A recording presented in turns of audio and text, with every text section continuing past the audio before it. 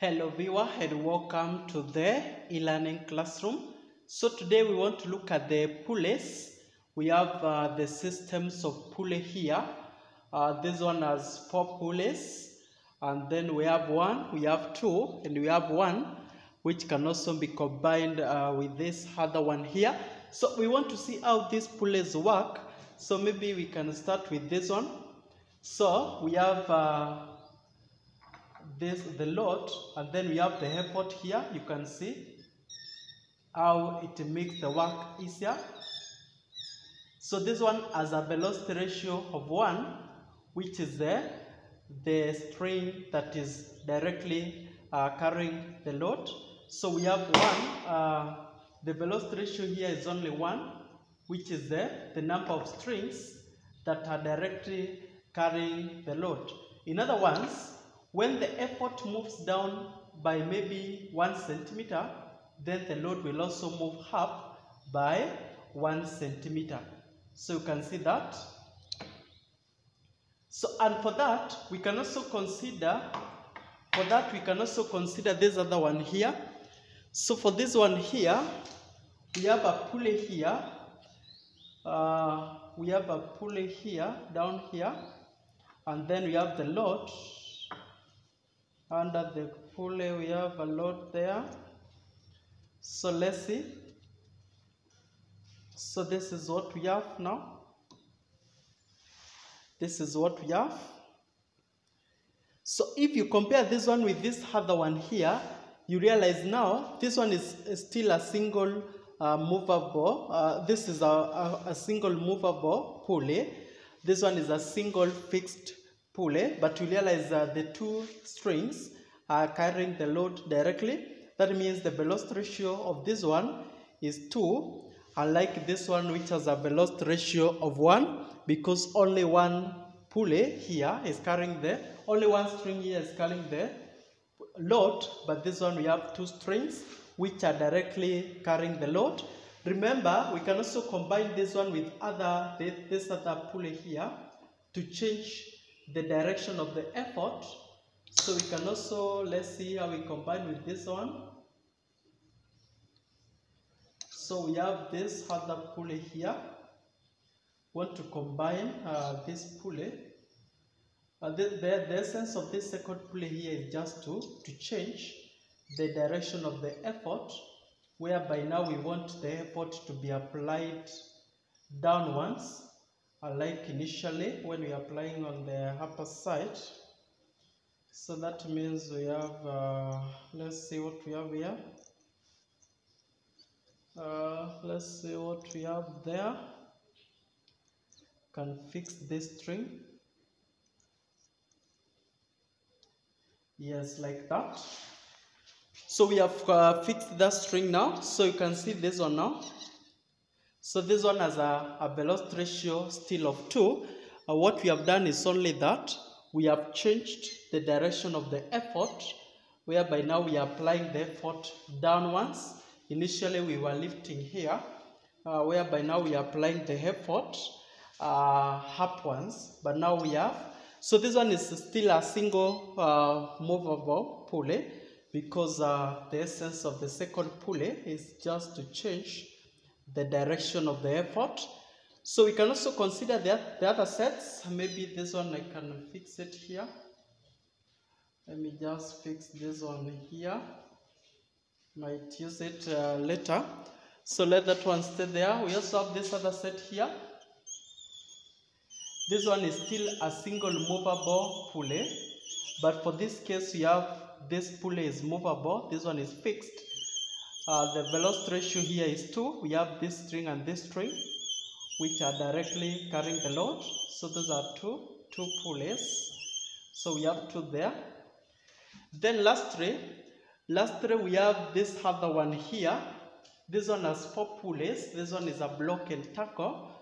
We have 2 fixed pulleys and 2 movable pulleys. Remember, the spring is starting from here. It is fixed here.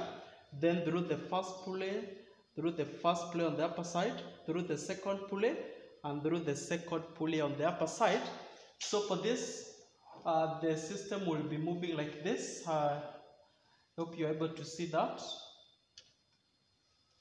So this system is able to move like that. You can see that. And the velocity ratio here is 4. You can see that, viewers. Let me return this one here. You can see that. Remember, pulleys are used to make work easier. For example, when you want to lift them, when you want to lift cement from the ground floor, maybe to the upper floor, you can use a pulley to make that work easier.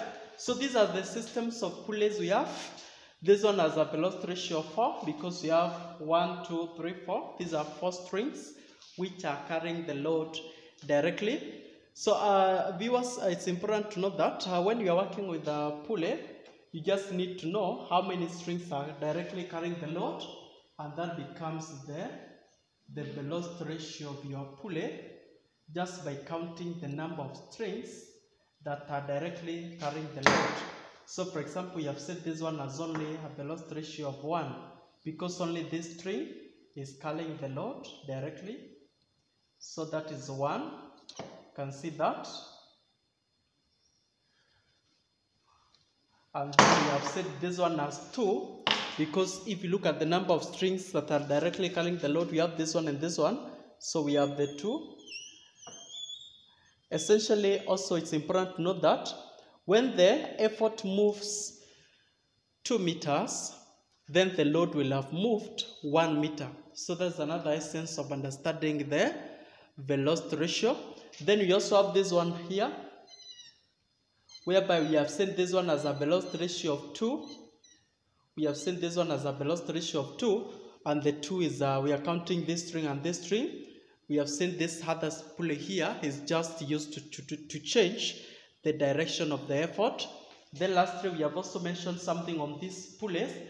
This one is a single fixed pulley, single movable because of this movable. This one is also single movable.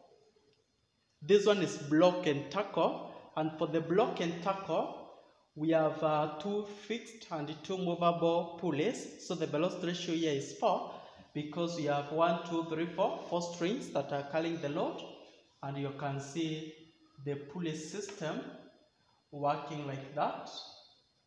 You can see the pulley belt working like that, viewers. So that is all about the pulleys. Maybe we can see. So viewers, for the diagrams, we have a pulley with the velocity ratio of 1.